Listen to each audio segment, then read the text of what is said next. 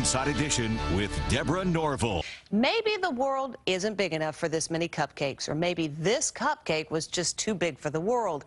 Either way, the kingdom has crumbled for the folks over at Crumb's Cupcakes Company. April Woodard reports. It's a cupcake crisis. Crumb's Bake Shop, a national cupcake chain, is crumbling.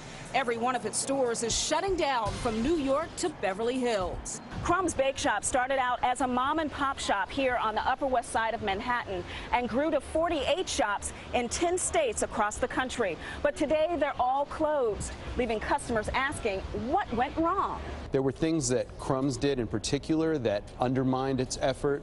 They really tried to kind of reimagine themselves in January. They brought in new leadership. They expanded very, very quickly after going public. And some would say they grew too far too quickly.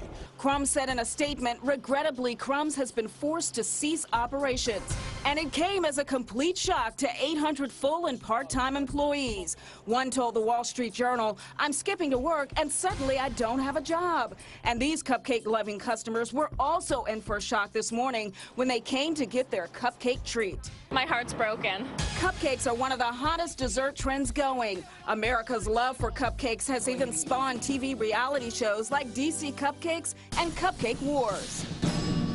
So does the closing of Crumbs indicate the cupcake craze is over?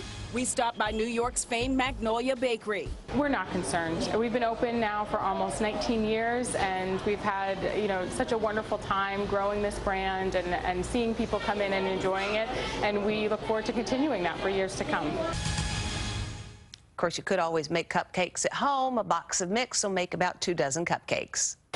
Next.